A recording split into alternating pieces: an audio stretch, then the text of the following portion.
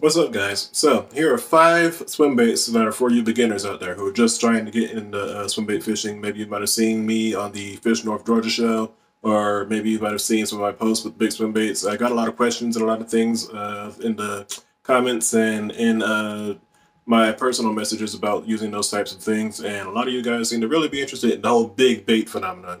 It started out on the West Coast and it was kind of a niche thing, kind of a real hush-hush kind of thing. But eventually, as people started catching these giant bags of these giant fish and things started to expand and word got out and a lot of people started making videos and things like that about it, everybody wants to pick up a swim bait now and see what all the hype is about. So then I'm going my raggedy backdrop over here. This is as good as it's going to get so long as it's dark and wet outside. Anyway, I had some criteria that needed to be met to for these baits to make the list for all you beginners out there just getting started. A lot of people feel like they're priced out of the game when it comes to big swim baits, so that was the first thing. Number one, it had to be affordable. I'm not going to have you go out and spend $200, $300, $400 on one bait, because you can definitely do that swim bait fishing. It's arguably probably the most expensive way that there is to bass fish.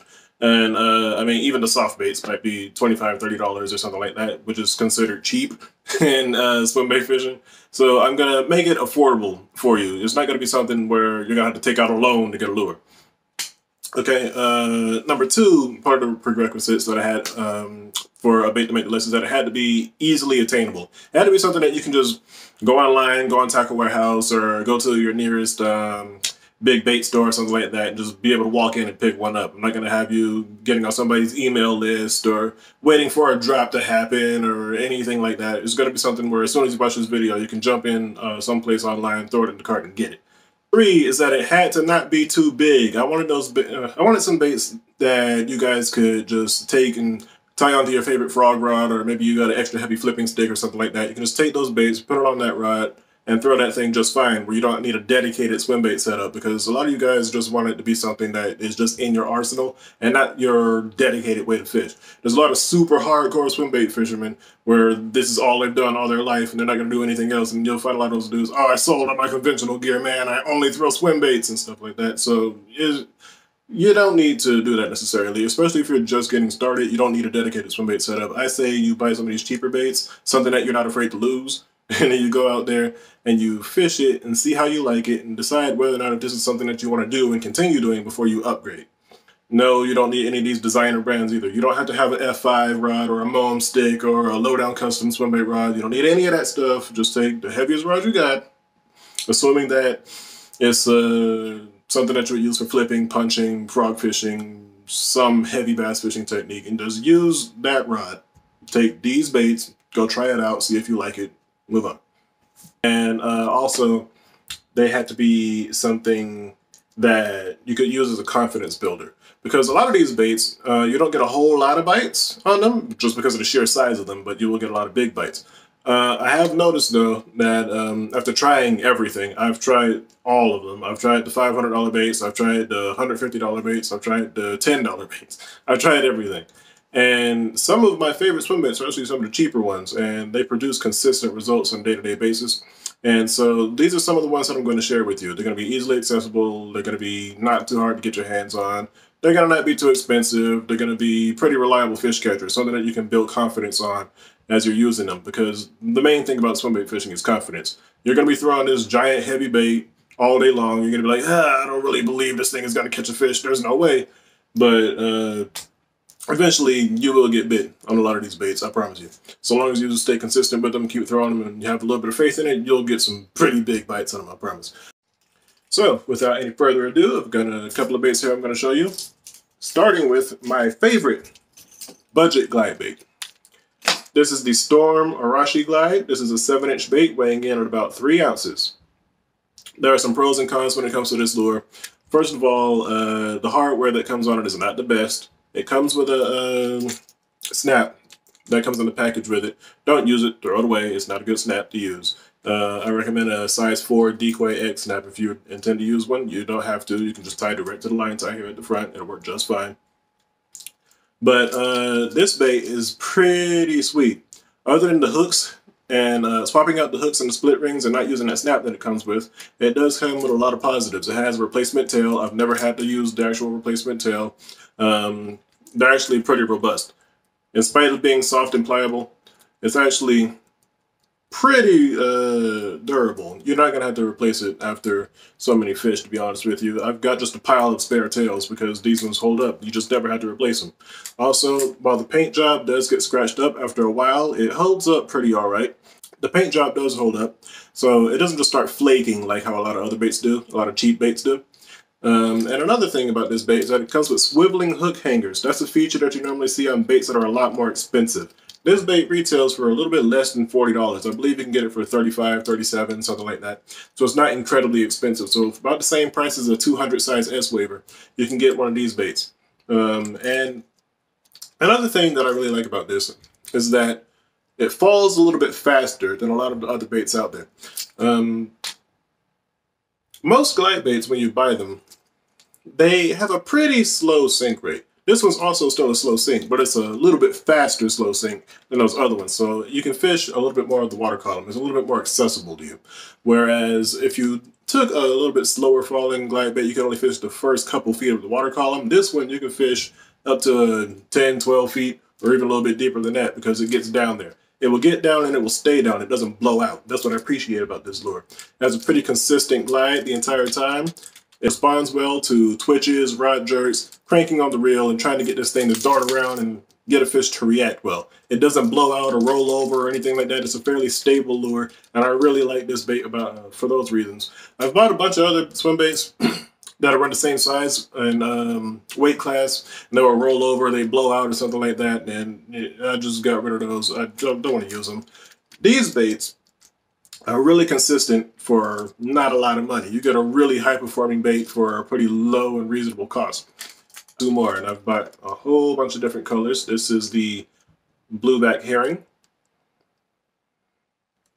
This one is, the one that I was just showing you is Oikawa. That's a Japanese color pattern. That's popular on a couple of swim baits here in America and a couple of other lures too. You might see it on a couple of those Japanese brand jerk baits and things like that. This is the threadfin shad. This is my favorite. That's my all-time favorite color in this bait. This one is, I believe this is Ghost Bluegill. That's the Ghost Bluegill color. My number 2 bait for our beginner to get used to is this one. This is the Bait Sanity Antidote. This is a pretty sweet glide bait. Now this is a red crawl pattern, and this is something that nobody else is doing. I appreciate that about Bait Sanity, but these ones do not come with a replacement tail. They also come with not the best hardware. They don't have swiveling hook hangers or anything like that, but what these baits do deliver is castability. They cast really, really well. They don't tumble and spin a lot in the air, which you'll get out of a lot of baits with a taller body profile. They'll just catch the air in the middle. They'll catch that wind in the middle of the air and start tumbling. And this bait doesn't do that. This bait actually casts pretty well. And on top of that, it has a much smoother action than a lot of other glide baits out there. Some of them look pretty mechanical. They just have a click-clack, back and forth kind of gliding action, whereas this one is pretty smooth in the water. It has a very nice, subtle glide where that doesn't have a whole lot of rocking movement. Some baits, where they have that mechanical look to them, where they'll have that really jagged left and right gliding action, and then when you stop them, they kind of wobble a little bit. This bait doesn't do that. And another thing is that this is actually the cheapest hard bait on the list. It only comes in about $25, $26, so it's a very, very, very economical lure. And it comes in 2 sink rates, actually. It has a slow sink and a super slow sink. Now, I do recommend that you go with just a plain old slow sink, because that super slow sink is pretty much neutrally buoyant. It barely falls. That super slow sink is incredibly slow. I mean, it might as well be a topwater. It falls so slow. So that might be good if you're in a situation where maybe you're fishing around brim beds or something like that in the summertime, you know, because the brim and pumpkin seeds, bluegills, redder sunfish, all that kind of stuff, they come up and they'll spawn in just inches of water, less than a foot of water or something like that. So that might be a good situation to use the super slow sink. But the standard slow sink already falls pretty slow right off the bat, so I recommend that you use this one. Another reason why I recommend this lure is because it's a lot more user-friendly than a lot of other baits that are out there. This thing doesn't actually require you to even really be that good of a swim bait fisherman, to be honest with you. You can just take this thing, throw it out, reel it in, do just about any retrieve on it, and you'll probably get bit on it, to be honest with you. It's a pretty sweet lure, especially for a price of only 25 bucks, and you're not afraid to lose it. And you're not afraid to risk losing this thing by throwing it up against rocks and trees and docks and things like that. It's a pretty good lure, especially for only being 25 bucks. And I don't think you can find, actually I know for a fact that you can't find a better glide bait for that price, especially in this size range. Next, the Jackal Gantarel. This bait is a pretty sweet bait.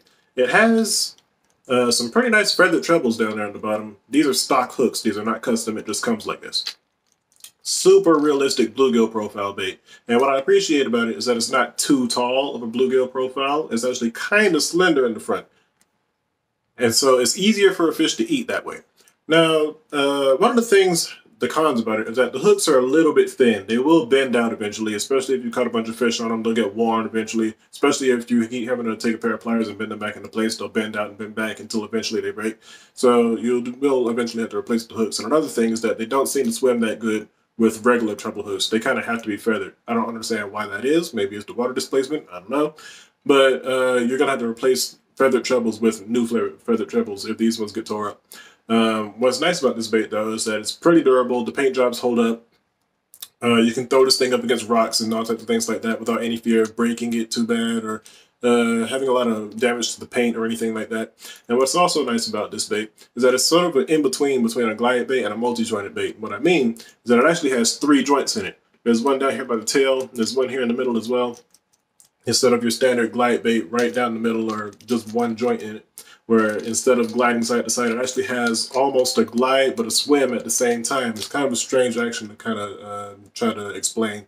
And what's also nice about this bait too is that it has these modification rings. There's one here at the front up under the chin, and there's another one here at the tail.